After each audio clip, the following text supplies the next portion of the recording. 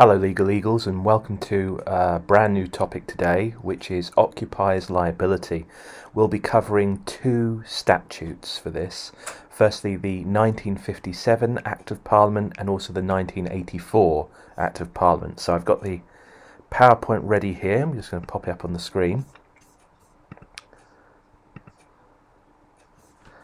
And just as I said, this is the starting point that you have to have in mind. Okay, so depending on the exam question that you have, now remember, if it's a 30 marks question, the most that you can get on the AQA specification, then you will have to determine for yourself which statute applies. Typically though, if it's a 10-mark question, the examiner might well narrow it down to one of these and identify that, and then you've got to support your answer, you know, with your knowledge of the law. So first, as I say, if you haven't got this, note this down. The 1957 Act only applies where the person that is injured on premises is lawfully, allowed to be there, has permission to be there. And then of course on the other side we have unlawful, so typically thinking here people such as trespassers and such like that. Now for paper 2 tort, which is what we've been doing so far, and this topic adds to that, remember that everything is born out of the defendant's negligence. So here what we're saying in both instances is the claimant, for example, under the 1957 Act, brings a claim because they were lawfully allowed on the premises of the defendant, but due to the defendant's negligence, they were injured. They've suffered a personal injury. Now, that negligence, typically for both, as we'll see shortly, amounts to not keeping that person that's on your property or on your premises reasonably safe. But we'll get onto that in a minute. So, starting with the 1957 Act, the starting point is this, what is often called a common duty of humanity.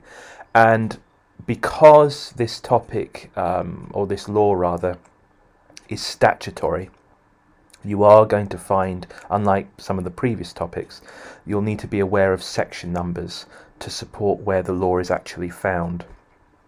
So, for instance here, under section 2, subsection 2 of that 57 Act, this common duty of humanity simply means that the defendant has to keep all visitors on their premises reasonably safe. Now the key thing here about reasonably is it's not expected in the law that they have to keep them absolutely safe from every eventuality. It's always in terms of tort law, what is reasonable. So it doesn't mean eliminate all dangers. The first question then is, in an answer, once you lay that out, once you say under the 57 Act, that is the duty of care that the defendant should have, remember, you will have to identify if the person's a lawful visitor. What will that look like in an exam situation? Well, what I've done here on the next slide is I've just got some various scenarios here. So what I'd like you to do, and also you have access to this resource separately if you can't see the screen, is pause the video in a moment and just ask yourself in each of these instances. I'm going to go from Trevor, and then I'm going Kurt, Gordon, Hannah, etc. So I'm going, across the way. Ask yourself, are they a lawful visitor? Do that now, and when you unpause the video, we'll run through the answers. Now, having done that, let's see. Trevor is a milkman delivering milk to Archie's door. Of course, lawful visitor has a contractual agreement with Archie to deliver that milk, so there's no issue there whatsoever. Then we have Kurt the milkman picking flowers in the garden after delivering the milk. Well, he's not a lawful visitor, clearly, because a milkman should not be picking your flowers in the garden or any such thing. It's outside the remit of his job. It's theft, really, isn't it? If we're talking criminal law, though we're not, I know, for this unit. He has no license to do this. He's trespassing. That's right. Picking flowers on your property, this milkman. He may be able to come and go to deliver your milk, but once he or she or they do something that is, as I said, outside the remit of their job, that they shouldn't be doing, trespassing. Gordon, a football fan with a season ticket, arrives at the ground on Wednesday night for a match. He's a lawful visitor. I mean, clearly there's agreement, permission to be there. He has as evidence the sort of his ticket, his season ticket. Hannah regularly crosses Farmer Giles's field using a well-known public path. Again, lawful visitor, has license to be there. On this occasion, it's implied to cross the land, but it's a public path. Dale jumps out of a taxi at night before paying and runs onto some land before falling down a sheer drop. Not a lawful visitor at all. I mean, if I just go back a second,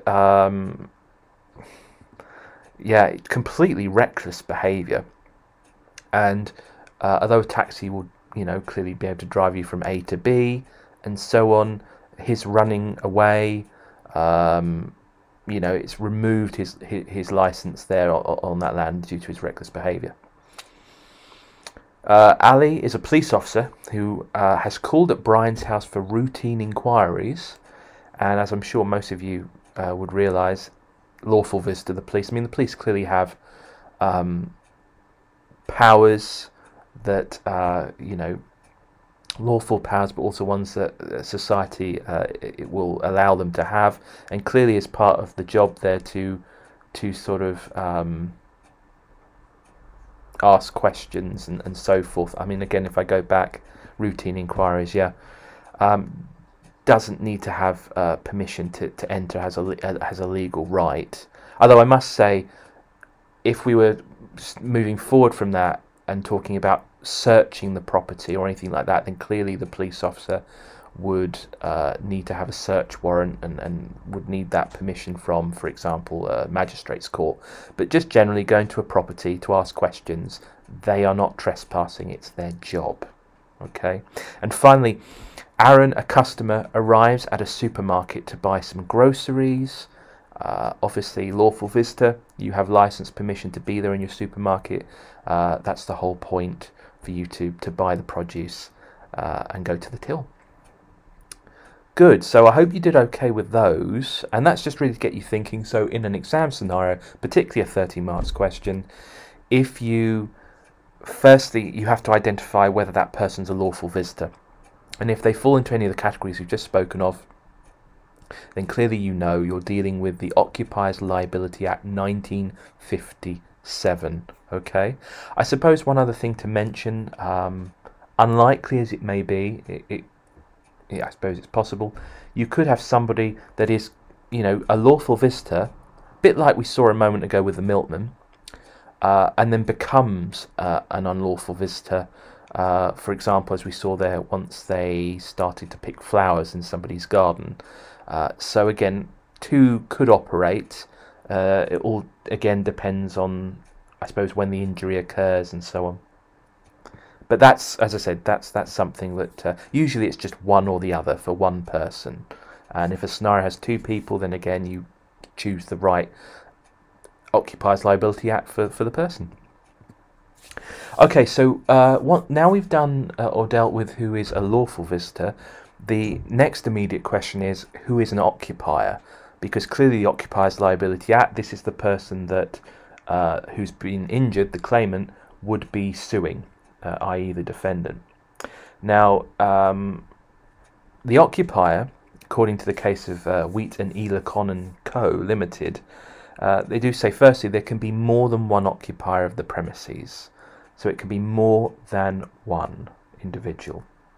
And also worth noting, you don't have to be sort of like a property owner or anything like that. I mean, clearly that would be very restrictive in the law and would narrow the amount of claims that could be done.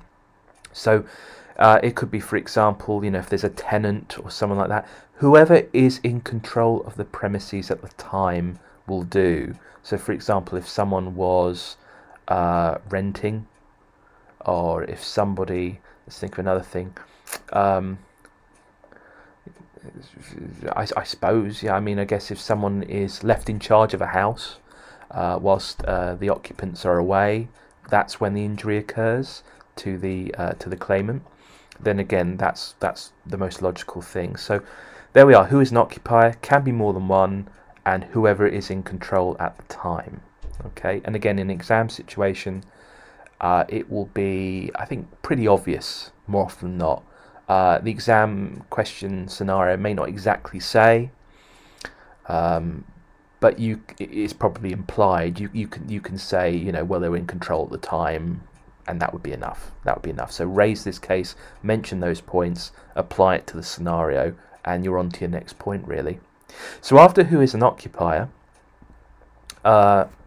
definition of premises. So we've got occupier of premises. Now, if the premises don't fit within what is accepted by the law, then clearly this won't work. And again, what I would say is, in an exam scenario, particularly a 30 marks question, this is something that the examiner doesn't really test you too much on. I think it's, again, obvious more often than not.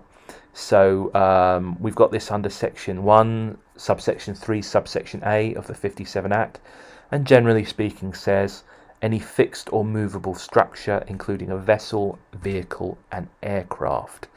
And just some pictures down there to illustrate some common things, I guess. So you've got a house or a bungalow,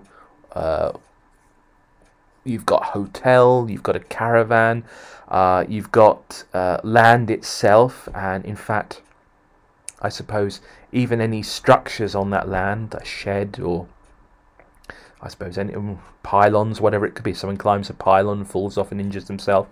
Again, any structures on the land. Scaffolding. So again, injuries can occur in those sort of circumstances. Somebody climbs scaffolding and falls. Even a lift.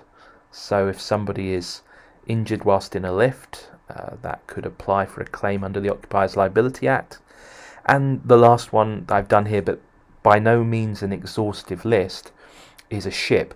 Now, just bear in mind, I don't think I've put it down here, but I think it has to be a ship in dry dock, so a ship that isn't out to sea. So it seems a bit pedantic, but it's that's what the law nonetheless says. Okay, so it's a ship in dry dock. More often than not, in the exam situation, it will be obvious. Probably a house, a garden, etc. Okay.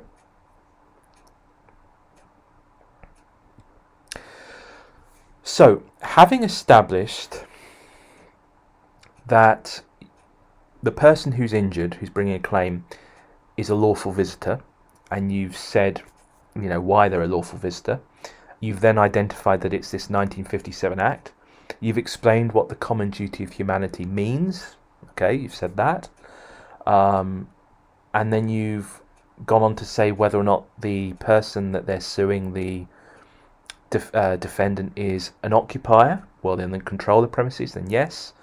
Were they indeed premises? It may seem obvious, but again, you're going to say, well, premises can be, and in this situation it is. And then you just simply say, has that common duty of humanity been breached by the defendant? So to keep them reasonably safe. And again, you might say if there is some obstruction on the land or something that's particularly dangerous, then that would inevitably lead to a breach. There are, of course, and specific, I think, in large, I should say, to this topic, possible defences for the 1957 claim that we're talking about. So let's just run through. Now, the first one I've got here, due to an accident. So the defendant who's being sued by the claimant who's been injured on their premises would, the defendant could say, well, look, it was an accident. And just to put some context of this, we've got the case of Cole and Davis and Gilbert. Don't worry too much if you don't recall the facts of the case. As I said, the most important thing always, although we strive to investigate the facts, to learn about them, and to remember them, the most important thing is always the ratio decidendi, the reason for the law that's come out of the case. And here clearly, if you're looking at an exam scenario and it appears that it was simply an accident, then you would immediately say there's this defence, Cole and Davis and Gilbert, and you'd certainly get the marks there. So for example here you've got a situation where in the case the claimant fractured their leg when crossing a village green. There was a hole in the ground where a maypole had been, and they didn't see it, and their leg went into the hole, and that's where the fracture occurred. Pure accident, the Court of Appeal I think established here, is a complete defence. Then you've got, because often some of these scenarios or situations may not always involve adults, and when it involves children, the things that you need to consider are slightly different, and we'll come on to that in a bit. But for now, excuse me, itchy nose. But for now, if an adult or parent should have been supervising, so what we're saying here is that the claimant is a young child, if this can be proven, again, it will be a complete defence. So just to say, in Phipps and Rochester, I think here you had this 5-year-old boy, I think he was with his 7-year-old sister at the time, they're by themselves, walking across the ground that they were on, this open land or whatever it was, and the young boy, who, as I said, was 5 years old, fell into a trench and injured themselves. But it was a complete defence. The Court of Appeal agreed, you know, where is the parent supervising, or an adult?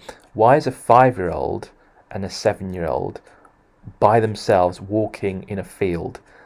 Clearly it would be unfair to hold the defendant, the occupier of those premises, the land, at fault. So watch out for that, okay? That's something that could be a complete defence. What else? Occupier gives an effective warning of the danger. Now, with this topic, everyone, warning signs are very relevant. Now, a warning sign could be, as you see there, something that is literally visible. So, you know, it's typed, it's whatever it might be, it's you know, like you see there, or it can be verbal. All right, so it can be verbal, or it can be, as we see there. If an effective one, I guess it's a question for the court, but if an effective warning sign is given, this again could be a complete defence. So in Ray and Mars, you had here a situation where an expensive surveyor fell down this 3-foot drop when he entered an unlit storeroom at the defendant's factory.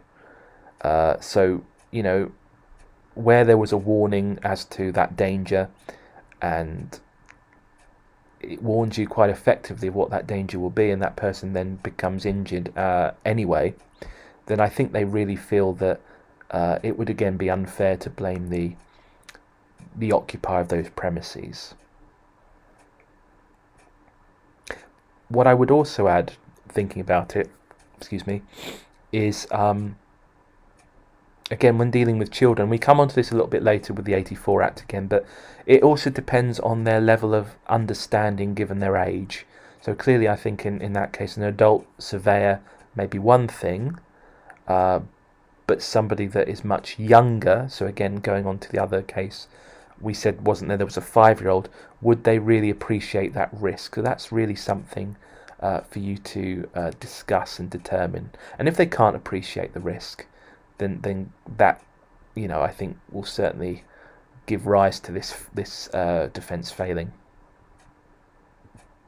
There are, would you believe, more defences. Obvious danger, as that sign there sort of says. So the key case here is Cotton and Derbyshire. So in terms of this one here, this is where an intoxicated man headed to a local beauty spot to walk by the river. They ended up, this person, falling off the cliff. Then now there was a warning sign to keep to the path. And the argument by the claimant was that was inadequate.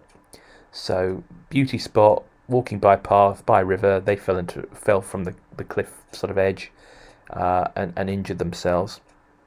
And the court here, the Court of Appeal, said, well, where the danger is obvious, there really is no need for the occupier to actually, even give a sign, really. And again, complete defence this could be. We've already seen this for basic negligence, and again it applies here, but contributory negligence, statutory defence, it's, I would say typically it's not a sort of complete defence as we've seen, but it's the argument that's raised by the defendant that yes, they were at fault, they accept negligence to a degree, but there was also fault or negligence on the part of the claimant, and for that reason, that's why their injuries that they've suffered are a lot worse. So we've seen that, for instance, with the assessment we just did recently that I created, where I did a scenario where there was a cyclist who was injured in a road traffic accident with a bus driven by Danny, but the cyclist wasn't wearing a crash helmet, a safety helmet, and so therefore on collision with the bus, their injuries was clearly a lot worse than they would have been had they been wearing a helmet. And for that reason then the judge, as some of you have told me in your essay answers very well, the judge can then apportion damages accordingly at the end. So in theory it could be a 100% reduction. It could be, yes, there was negligence but you're not receiving any damages, but generally speaking, I think that's quite rare. I think a judge will just lower the amount of damages that the claimant could receive, accepting that they were at fault themselves, and hence that's why the injuries are worse. And then again, consent of risk, remembering of course this is something that is not allowed for road traffic accidents. Voluntary assumption of the risk, that's something to be aware of. I mean, certainly if there's an agreement on it, if the person says, oh, I wouldn't go in there, it's a bit, oh, it's okay, I know what, then that kind of thing. But yeah, look out in scenarios. Is there a voluntary acceptance? Do they see a sign, for instance, or do they perceive a danger and choose themselves of their own free will to just go towards it and therefore become injured?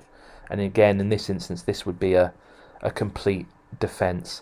I think generally the courts are growing more reluctant to use consent of risk as a defence, but nonetheless, for our purposes, it's still law.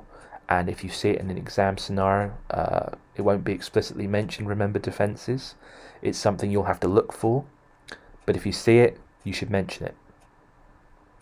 Now remember, I am whizzing through these, so again, as you know by now, if you want to pause the video at any point to review what's said, to note anything down, then please do. We're going to move on again. Oh, I forgot completely. There's more defences still. Excuse me. I think these are the last ones though. Exclusion clauses, something that we'll be doing a lot more of in terms of paper 3 for AQA, which is contract law. But in respect of tort law, under section 2 subsection 1 of the 1957 Act, it is possible by agreement, again, for the defendant to exclude or limit any injury that the person may suffer. So basically liability for any injury. So I guess if you get something signed before a person goes onto your premises, for instance, then that could be a viable defence. I mean, just may seem obvious, but just to say, I mean, clearly you can't exclude liability for death, but here, you know, personal injury, it's certainly possible. Yes, and I believe this is the last one, and this one is important because this is one that the examiners in the 30 marks problem questions that you receive do sometimes include, and it's something that's not always done particularly well by students. Either they haven't revised it particularly well, or it can be potentially more difficult for them to spot. If somebody, the claimant namely, has suffered personal injury and they're claiming it's the negligence of the defendant, well, let's say for instance, you're in your garden, okay, you invite somebody round, a friend, and you've got decking in your garden, which is something that, if I remember fondly, used to be really big in the 90s and particularly all those garden shows that were on TV. If you didn't have decking, you never lived. I felt personally I wasn't that much of a fan, but I digress. And let's say the work was done so shoddily, maybe it was the wrong type of wood, or it was, you know, it was unknown to the defendant, it was rotten, or, you know, not installed properly. So the person that's on the decking, you know, they walk on it, and their foot goes through a beam and they end up fracturing their ankle. Okay, so they would claim personal injury for suffering it on your premises, and you're in control, aren't you? You're occupier of your premises, your garden, where the decking is.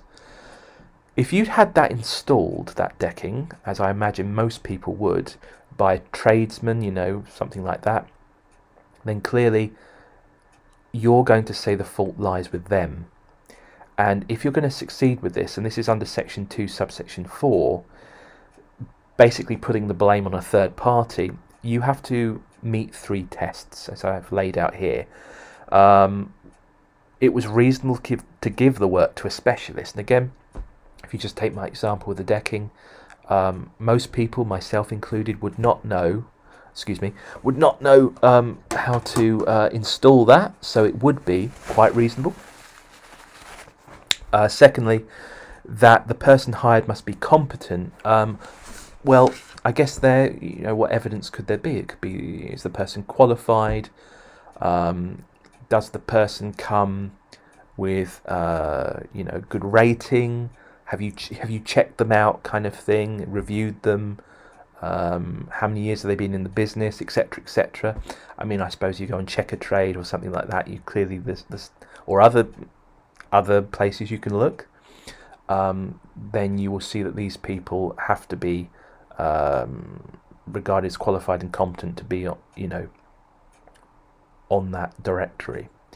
So again, things there, I guess, you know, insurance, do they have insurance, and all this kind of thing. And thirdly, and again we have to meet all 3 here if this defence is to work, you as the occupier, if you're the defendant, must check the work was done properly. Now, trickier one this, I suppose, going back to the decking one, you could visibly do that, couldn't you? You could walk in it, you could inspect it. But the more complicated the work, or the more technical it is, then clearly there'll be a greater need for you to perhaps get another third party in, somebody that's independent, that can sort of do a visible check. How many people would do that? Again, I think the court's quite flexible, so it's only for really technical work. Using my example of the decking, I would think that, you know, visibly, if it's okay and you've walked on it and so forth, then that means you've checked it, and so therefore if a visitor to your premises then falls through it because, as I said, it was installed improperly, or the wood material wasn't you know, the right wood, or it was rotten or whatever, then you would have a claim against that third party contractor, and furthermore, this is a complete defence then, isn't it? You're shifting the blame, the fault, to that third party. Anyway, I hope that makes sense. We're going to move on again. So to try and contextualise this and and sort of develop our knowledge and understanding. Some scenarios. I think we'll do the first couple together, and then after that, those activities are for you to work on with what's been discussed just now, and we'll sort of, you know, email me your answers as you usually do by the last lesson of the week. What have we got then? George's parents are away for the weekend, so she decides to invite some friends round to her house for a pool party. Georgia is aware that the swimming pool diving board is broken and watches as her friend Danny tries to jump from it while drunk and injures his ankle as it snaps in half. If you want to pause this video and just have a go at this one first yourself, you can do. But as I said, I'm going to go through this one with you now. Here we go. Possible claim under the 57 Act. Very quickly we can pick up here. Georgia is an occupier because she's in control of the premises being the house, or you know, or the back of the house where the swimming pool is. Danny is a lawful visitor because she invited him to be there. We know the common duty of humanity is to keep visitors reasonably safe. The key thing here is she is aware, Georgia, that the diving board is broken, and she does nothing. So I think it's more than fair to say that Georgia has breached that duty of care, and therefore there would be a claim. Now I'll just stress here, that's just really sort of a quick way of sort of identifying an answer. When you come to write this for a 30 marks question, or indeed even a 10 marks question, you will obviously, as I've said before, have to explain the law a little bit more thoroughly, give section numbers or cases as we have done, but for now that's perfectly fine. Let's move on to another. Rebecca is walking near the water cooler at her college when she slips on a large pool of water and injures her back. So again, if you want to pause the video now to make your determination, I'm about to go give the answer. Again, possible claim under the 57 Act. Now here, quite differently, the college, presumably, you know, the college management are the occupiers. They're in control of the premises. The premises being the college building that she is in. She's clearly a lawful visitor there because as a college, actually I guess it's implied, I didn't say, but I would say as a college student, which is what I meant, she would have license to be there. And again, I suppose if she was a visitor to the college, she would have signed in at reception, had a visitor lanyard and badge, then again she'd be lawful. Has the college met their common duty of humanity to keep visitors reasonably safe? And clearly here, no, that is not the case. And so therefore, you know, why didn't they put out a hazard sign or whatever it is? So if that had been the instance where they put up one of those hazard signs, you know, warning, floor is wet or slippy or whatever it might be, or put a like some sort of barrier around it. I'm trying to think what the words are. My mind's gone to sleep for a minute. You know, like a roping or whatever, just to prevent you from getting there. Then that would have been enough. But clearly they've not kept Rebecca reasonably safe. Okay, so once for you to actually go through yourself, so I'm not going to go through the answers now. Excuse me. Is Bradley goes to a gig to see his favourite band. Some rigging from the ceiling, which had been installed by an independent contractor, comes loose and injures him. Is there a 1957 claim here? All right, so pause the video and you know, type or write down your answer. We also have Lauren pays Charlie, an electrical contractor, to replace the faulty electric wiring in her house. As Charlie is stapling some cables along a skirting board, he severely grazes his hand on a rusty nail and later develops blood poisoning. Poor Charlie. Again, one for you to go through, so pause the video if you feel you need to there, and again give me your answer. We now have Tricia, who is 6 years old, is on holiday with her parents. While staying in the hotel in a room on the second floor, she wanders onto the balcony when her parents aren't looking and falls through the railings due to her small size. Tricia breaks her leg in the fall. Robert. Next scenario. Robert inherits a large house from his deceased great-aunt Elvira. I think it's Elvira or Elvira, I forget. Elvira, I'm going to say Elvira.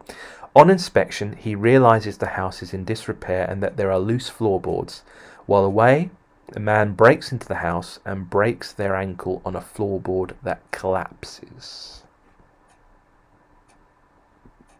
Thank you. Okay, so remember, they're just the first few scenarios for you to work on for the 1957 claim. We are going to move to 1984 shortly, but if you can approach your answers in a similar fashion to mine, and then, as I said, email them to me, okay, to check. Just an interesting news story. Strange times that we live in at the moment with COVID-19, and we're all longing for for it to resolve itself and things to get back to normal as quick as possible. But clearly it's been very tough, not just on a lot of people, but if I narrow this story down to businesses, and if we look at Disney, for example, I mean, despite the fact that they've done ever so well with their film franchises that they've bought, Star Wars, Marvel, and so on, the greatest bit of their income really is the theme parks and so forth that they have around the world. Now, with them having been shut, I think there was a statistic, I don't have it here, of how many sort of millions they were losing at a time. But now, as the lockdown is attempting to be eased, we know, I think we said before when we looked at a news story, that America generally, though we share some common legal principles, it's a bit more of a litigious sort of society there. I think, in terms of suing in America, you're more likely to be able to sue and for things you wouldn't be able to do so here and be successful. And so businesses are very mindful to want to avoid liability. So what I'm getting at here is, Walt Disney World Resort, will they be requiring customers to acknowledge the risk that COVID-19 may still present to them? So, for example, they will expect people to the theme park to be perhaps wearing face coverings, to be socially distancing, which is tough, I know, in a theme park when you're waiting for a ride or whatever it might be.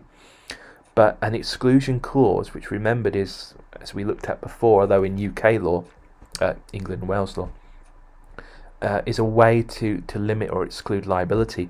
And it may well be that they have visitors to the theme park now saying, as I put there, by visiting Walt Disney World Resort, you voluntarily assume all risks related to exposure to COVID-19. So in other words, defences, exclusion clause, and I guess consent. One way to avoid liability for businesses. It's interesting. Is that something that we might see here in the UK with some of the theme parks and other places? What about restaurants? I don't know, that there may be. It's something to keep an eye on, certainly. Okay, Occupiers Liability Act 1984. What we have here then is, as we've said before, this one is broadly similar in terms of same bits amount. You need an occupier, you need premises, that will still be the case, but here the difference is that the person who's suing you, the claimant, has to be an unlawful visitor, i.e. a trespasser. Now sometimes you get news headlines like these appear. I think this one's actually in Ireland, but burglar sues shop owner after he injured his testicles while robbing the premises. And I imagine for a lot of you it will really, rile you up to think that such people can make claims. Doesn't necessarily mean they're going to be successful, but why do we even have this law? I think some of you may be thinking, look, if you're not meant to be there, if you're a trespasser, excuse my language, it's your own bloody fault. Why should there be any sort of remedy for you? Well, look, children. I'm not saying it's always children, but a great large proportion of things certainly would fit in there. So you can see, can't you? We have the first one, which I think that's an adult, someone who the sign says danger, keep out, but they're just doing it anyway. But kids, I mean, look, squeezing through the bars, they're of offence. Surely the owner should be doing something about that if he or she or they are aware of that. And then you've got there, haven't you, children on their bicycles using a railway line, you know, as a sort of like to play around on, or as a crossing, as a shortcut to get to somewhere. All highly dangerous, and it's a term you would have perhaps read, known as allurement.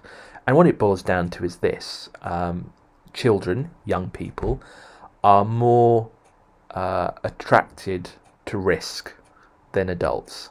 And depending on their age, I mean, I guess the younger they are, the less likely they will be able to appreciate the risk, if you see what I mean. And I'm sure we've all got stories where when we were younger, we did things or whatever that now on reflection we think that was a bit dangerous, or that wasn't the best thing to do. So there you go. Now, under this 1984 Act, the common duty of humanity, as it were, the duty of care, is slightly different. And it's slightly different, I think, to try and balance the law, insofar as because the people or person that is on your premises shouldn't be there, then it's going to be harder for them to prove their claim, to succeed with their claim. So the duty of care on you is going to be a lot less. Okay, it's going to be a lot less. So you can see here, still the word reasonable. You have a duty of care to non-visitors if reasonable grounds to believe a danger exists. Firstly, you have reasonable grounds to believe a danger exists, and that the non-visitor will be in the vicinity of that danger, will be near it, and the law says it's reasonably expected that you offer them protection. Section 1, subsection 3. So again, it's about you having reasonable belief as to danger, and knowing that, you know, a trespasser could, or a non-visitor could be in the vicinity of it. We're going to see in a moment, but I guess you're not expected to eliminate, as I said, with reasoning, you're not expected to eliminate all risk. It is just what is reasonable. But if you didn't know that somebody, for example, was going to burgle your house, for instance, then clearly, if they were to, let's say, slip on a toy at the top of the stairs as they're trying to make their sort of escape from the building, from your house, then you wouldn't have any reasonable grounds to believe a danger exists, and certainly more so the second one, you wouldn't even have expected anyone to be in the vicinity of that danger. So you can kind of see, I think, with my example where I'm going with this, but we'll look at others. So possible defences. So, you know, once you've dealt with occupier, premises, that duty, whether you think there's a breach, does the defendant here have any possible defences? So the first one, again, it goes back to what we said before, but obvious danger.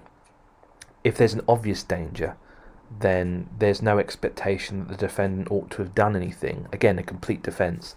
So we've got there a different case this time, Ratcliffe and McConnell. I just see here, it's a Court of Appeal case, and this is where a college student with their friends, I think they had been drinking just prior to, decided to go for a swim on the sort of campus site. So they sort of jumped over a locked gate, went into the swimming pool. I mean, there was no I think something like artificial lighting. It was dark. They undressed, ready to jump in the pool, and unfortunately they, because of the darkness, failed to see that there was a sign saying, you know, the shallow end, etc., and blah blah blah. And I think one of the friends, as they all dived in, one of the friends who was towards the end where it was more shallow fell in and broke their neck, and I think was paralyzed. So when they tried to bring a claim here, because they were not allowed to be there, they jumped over that locked gate. The swimming pool was not operating at that time. The Court of Appeal said the danger was obvious. It's very sad, but there's no fault, no liability for the college. Also, another thing that's sometimes comes up is worth noting: consideration of time and day. Donahue and Folkestone Properties. Again here, I think this involved, if I just look at my note a second, I don't know if intoxication was involved here. Actually, it possibly was. A lot of the cases can sometimes be, but here was somebody that was with friends, I think, going for a midnight swim in the sea, and they jumped off of sort of the harbour, and the tide was out. It was low tide, I should say, and they ended up, like the other case, breaking their neck and I think becoming paralysed. Now the defendant was aware of the fact that the harbour was used to, particularly in summer and whatnot, when it was high tide, to jump from, which usually didn't pose a problem, but he'd actually employed security guards to stop people from doing this. What the defendant did not, or could not have reasonably expected, is that people would attempt to jump off of it at low tide. Okay, there weren't any security guards around at that time. Again, I suppose you could say it seems like an obvious danger, but consideration of time and day, the question here was, who would jump off the harbour below into what was clearly sort of dangerous situation? So the defendant succeeded with the defence by saying they'd done everything, they'd offered reasonable protection for when it was needed, and in this instance the claimant had done something that no reasonable person, I suppose, could have expected. We've got Higgs and Foster here. No reason to suspect a trespasser. Again, complete defence.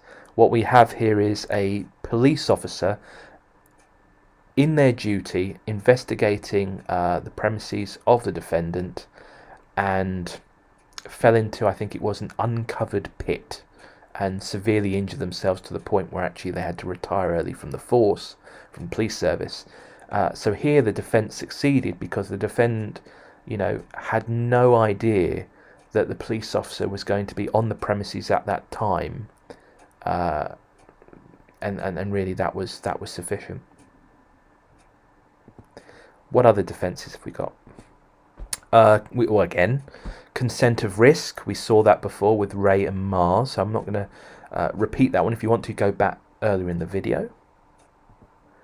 Again, contributory negligence. We see that statutory defence. So much like the 1957 Act, similarly applies here. And I think this is the last one. Caution, no trespassing. Occupier gives an effective warning sign. So much like the 1957 Act, warning signs, whether verbal or written or whatever it might be, physically, sort of there, will apply. But interestingly, if you just put out a warning sign or you say something, then I would say under the 1984 Act that we're dealing with here, because the duty of care is much lower, that just doing something or saying something will be enough. Okay, it will be enough to be a defence. The only time where that could be questioned, as I've put there, is if it's a child.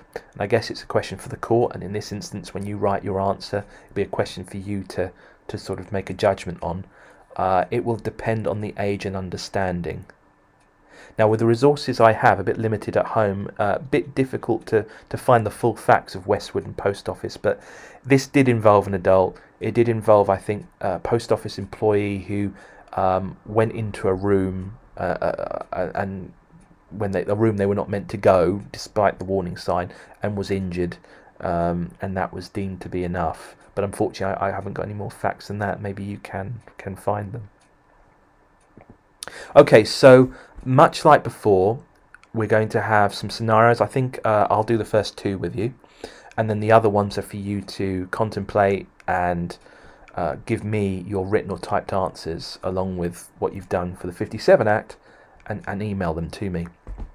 So we've got here, Roger, a burglar, breaks into Mustafa's property by smashing his living room window to break into his house. While taking his flat-screen television off the wall, he steps on a children's toy car and falls on his back, spraining it. The television then falls onto the burglar and breaks his nose. So if you want to pause the video and consider this one, I'm about to give the answer. So I've got here no claim under the 1984 Act. We've got here Mustafa is an occupier. He's in control of the premises. It's a house, so the premises are met there. But and Roger's an unlawful visitor, so hence why the 1984 Act applies. He's not been invited. He's a burglar.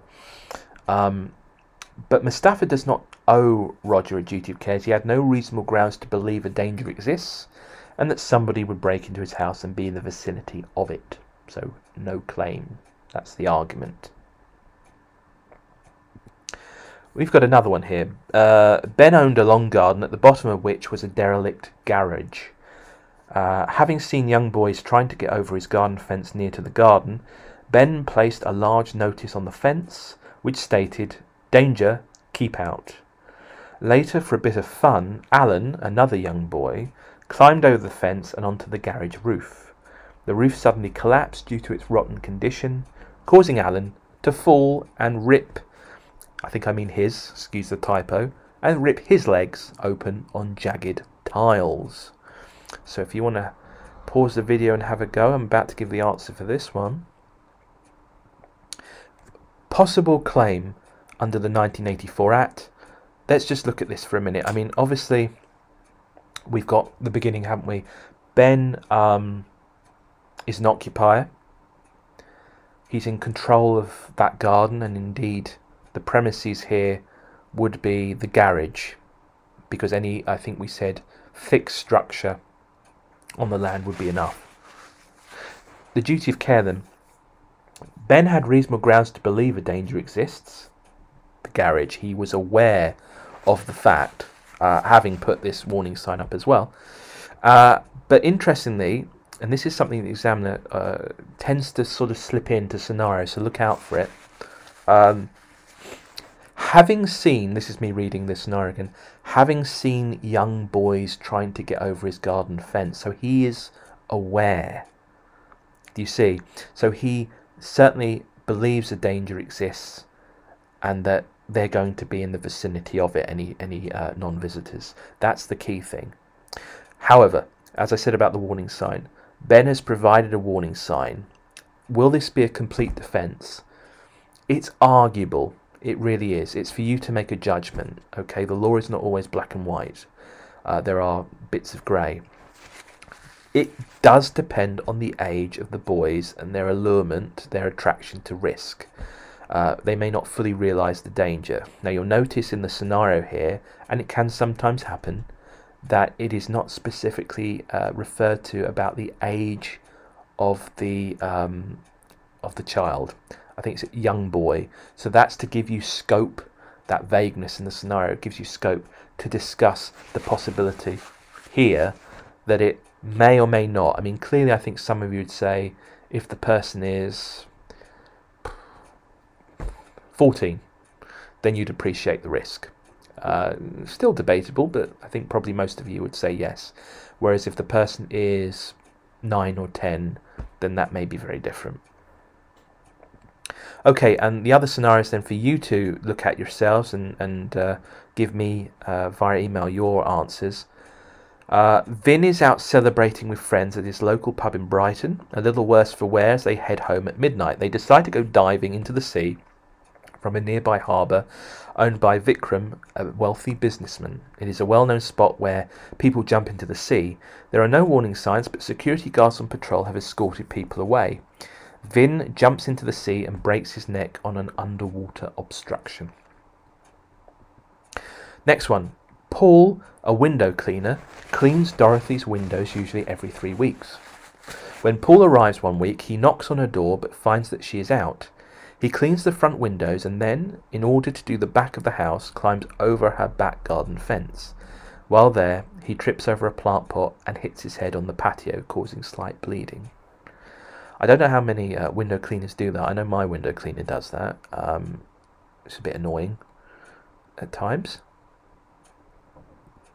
Amara's home has been plagued by break-ins and burglaries. She decides to... have I done another type? She decides to... I think I mean put out. She decides to put out anti-climb spikes on the fence of her back garden where the burglars have been climbing over. She puts a sign up on the wall on the other side that says, "Caution, danger of injury from spikes on fence." One night later in the week, a burglar attempts to climb the wall but slips and impales his arm on the spike. Next one. Matt inherits a large house from his deceased great-aunt Elvira. When Matt inspects it, he finds it in disrepair. The hall staircase leading to the first floor has loose floorboards. Matt is told that local teenagers use the house to meet up and make out. Matt leaves the property. Later in the week, a teenager who trespasses into the house falls through the staircase and breaks their leg.